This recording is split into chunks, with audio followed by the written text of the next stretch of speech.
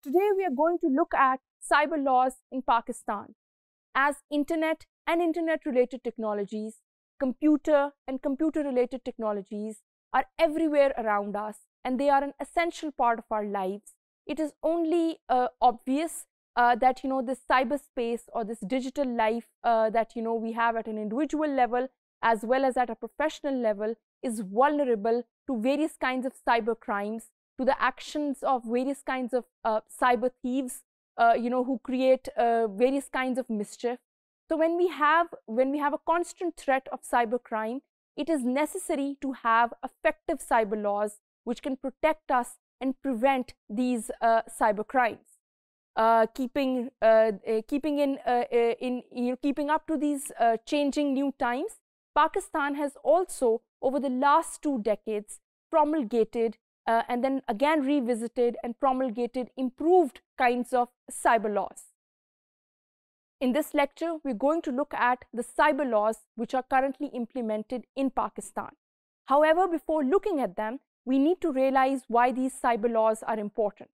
Well, cyber laws are important because we need to know that for our organization, which particular laws apply, which rules are there, how we accidentally do not break any law, and how, in case we are subjected or we are a victim to any kind of cyber mischief, what action we can take. This applies to us as professionals in our organization, as well as it applies to us individually. Now, as I said earlier, Pakistan has, over the last 2 decades, promulgated different kinds of cyber laws. These laws not only deal with the crime of the internet, they also deal with other dimensions related to computers and computer-related technologies. 2 of these cyber laws, which have been implemented in Pakistan over the last 2 decades, are the most well-known ones. The first one are Electronic Transaction Ordinance 2002, and the second one is Electronic or Cybercrime Bill 2007. Let's first look at the Electronic Transaction Ordinance 2002. Electronic Transaction Ordinance, or ETO, 2002 was the first ever IT-relevant legislation created by our national lawmakers. One of the major things or advantages that it offered was that it provided for protection of Pakistani e-commerce locally and globally. Then it also provided for the protection of Pakistan's critical infrastructure. However, since ETO 2002 were the first cyber laws or first laws governing the internet and computer technologies in Pakistan, they were heavily taken from the foreign laws related to cybercrime. However, even then, this was a breakthrough, having ETO 2002, because before ETO 2002, there was no recognition of electronic documentation, there was no recognition of electronic records, there was no recognition of evidential basis of documents and records. It was not possible, to authenticate or identify digital or electronic signatures or other forms of authentication, which now seems to be an essential part of our day-to-day lives. Further, there was no online transaction system which had any kind of legal basis. Electronic data and forensic evidence was not covered by law. And further, there were actually no rules governing absolutely any kind of electronic or computer-related aspects of our life. However, things improved post-ETO 2002. The major changes which came about after ETO 2002 was promulgated was that electronic documentation and records were recognized. Electronic and digital forms of authentication and identification obtained a legal basis. Messages through email, fax, mobile phones, plastic cards, as well as online messages were now recognized. ETO 2002 had 43 sections, and the most notable thing was that it dealt with 8 areas related to e-commerce, which included that it recognized electronic documents, it recognized electronic communication, it recognized the presence of websites. Further, it covered digital signature certification providers, it covered stamp duty, attestation, it had detailed jurisdiction, it had details on the offenses. Now, we're going to look at some of the cyber crimes which were covered by ETO 2002, and just as example to have an idea that which crimes were covered under it and what penalties or punishments existed for those violating these cyber laws. First and foremost, it covered the violation of private or privacy information, and anybody who was like breaking this, or who was trying to gain any information system through a breach of privacy could receive an imprisonment of 7 years or a fine up to rupees 1 million. Further, it covered any damages that may occur to information system. So if there was anybody who was trying to alter, modify, delete, remove, generate, transmit or store information such that it was causing a hindrance or it was causing a damage to the information system, whether it was done knowingly or unknowingly, this could lead to an imprisonment of 7 years and a fine of up to rupees 1 million. The offences under ETO 2002 were non-bailable, compoundable and cognizable. No court inferior to the Court of Session shall try any offence under ETO 2002. While ETO 2002 was revolutionary in its own nature, because this was the first time that any law was promulgated in Pakistan which was covering the cyber world or the cyberspace. An improvement over ETO 2002 came in the form of Electronic and Cybercrime Bill of 2007.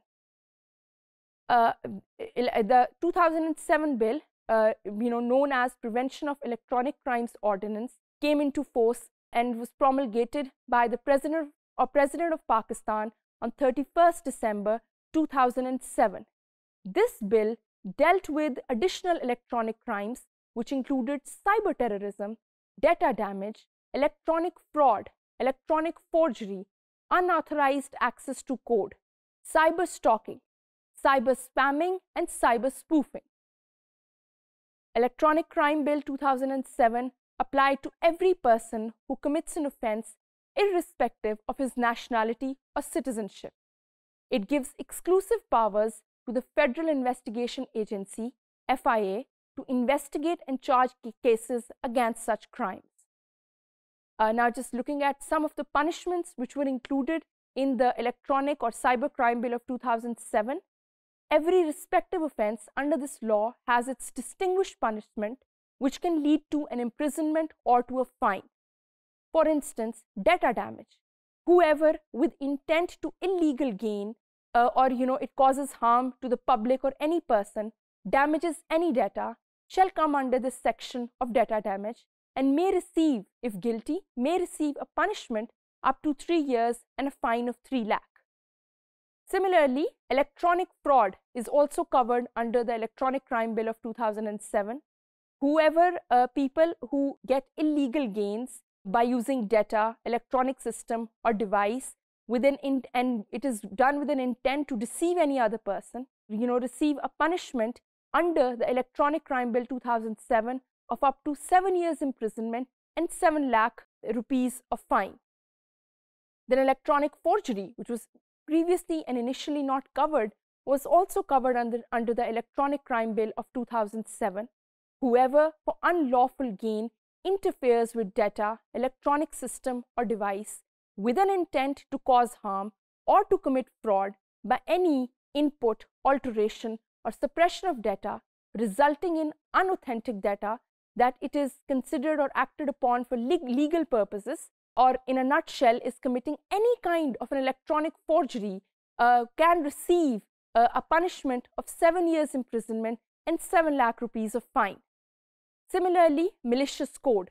Whoever willfully writes, offers, makes available, distributes or transmits malicious code through an electronic system or device which may cause further harm is also liable to receive a punishment of 5 years imprisonment or 5 lakh rupees of fine.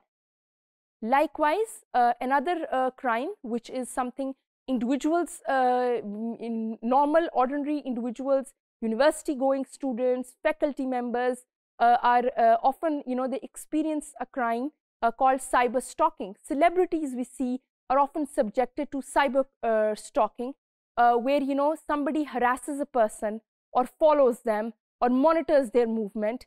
Such activities come under cyber stalking. They can distribute your photos or your pictures without your knowledge or consent, or can actually, infringe on your private space. Such kind of cyber stalking was also covered under Electronic Crime Bill of 2007 and is punishable by 3 years imprisonment and 3 lakh rupees of fine. Similarly, spamming, where illegal electronic messages are sent to several people without any permission of the recipient, is also punishable by 6 months imprisonment and 50,000 rupees of fine. Spoofing, where you establish a website or send an electronic message with a fake source, to be believed by the recipient or visitor or its electronic system, is also likely to result in an imprisonment of 3 years and a fine of rupees 3 lakh. So there are several offences which are covered by the Electronic or Cybercrime Bill 2007, and each one has its resulting imprisonment or a resulting fine, with the most notable one being that cyber terrorism is, you're likely to receive a lifetime imprisonment or up to 10 million rupees in fine if you are found guilty of cyber terrorism. Similarly, another notable cybercrime, pornography, was also covered under this Cybercrime Bill 2007, where a person is likely to get a punishment of up to 10 years if found guilty.